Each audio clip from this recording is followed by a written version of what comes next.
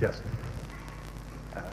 Sherry Bowler, right behind you. I represent New York's 23rd District, and I'm a senior member of the Science Committee. One of the great difficulties we have in Congress, being generalists, is trying to prioritize our scientific expenditures. 3 years ago, the Industrial Research Institute was asked of its members in the private sector to prioritize 5 big science megabuck projects. And they came out with the following rankings. Human genome was 1, national aerospace was 2, space station was 3, SDI was 4, and the superconducting super collider was dead last 5. If you were asked to prioritize those 5 big science megabuck projects, how would you prioritize them? Well, first thing I would say is that 3 of them aren't science at all. They use science, but they're not about science. Strategic Defense Initiative, which is just now collapsed, doesn't exist anymore, right? It's now the Ballistic Missile Defense Initiative, and it doesn't even report directly to the Secretary of Defense. It's come down in the world. That's not science. That is the application of science, that is technology, to defense purposes. To lump that in the same ballpark as the Human Genome Project, I simply don't understand at all. Human Genome Project and the Superconducting Super Collider are the only 2 scientific items on that list. By the way, hi Sherry, good to see you. We're neighbors. If I wanted to get prioritized, I'd put a lot of other things on that list. I'd put the B-2 on that list.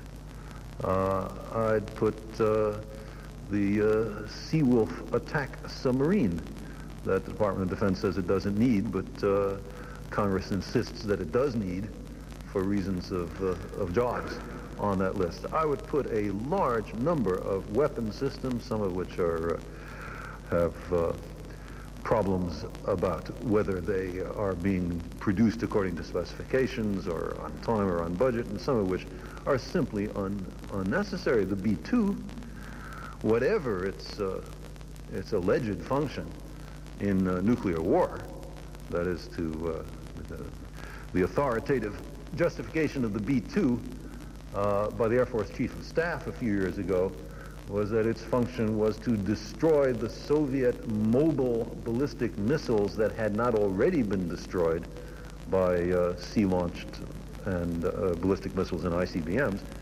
That's a completely different world. We don't live in that world anymore. And it has no function.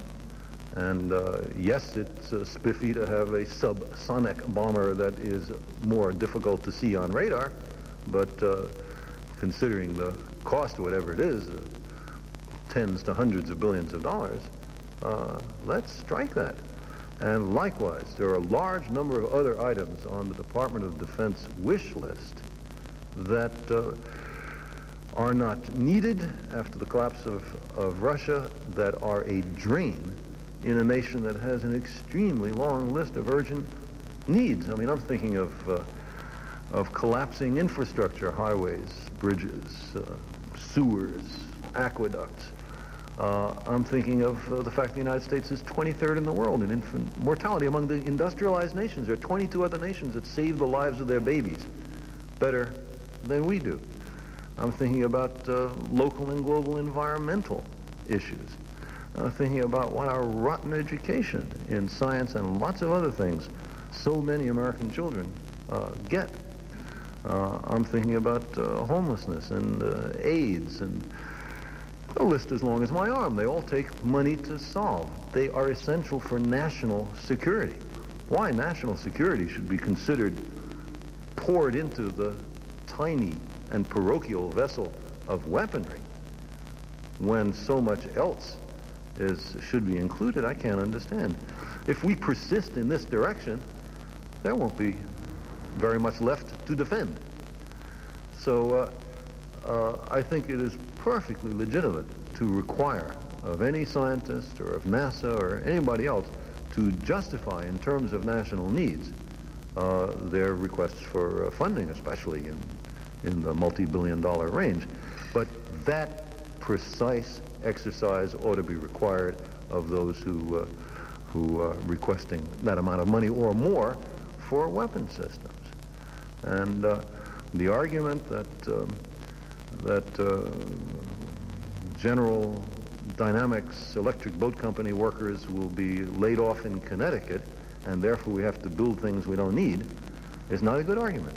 Let's spend some of the money saved on job retraining, and if collapsing infrastructure is a problem, let's put the workers in the weapons laboratories, national weapons laboratories, to work on solving these kinds of problems. So a lot of technological problems which need to be solved that are essential for the civilian economy. So I know this is a much broader answer than the question asked for, but I guess I discover I had it on my chest. I hope in the course of it I actually did address the question you asked, Jerry. Thanks so much.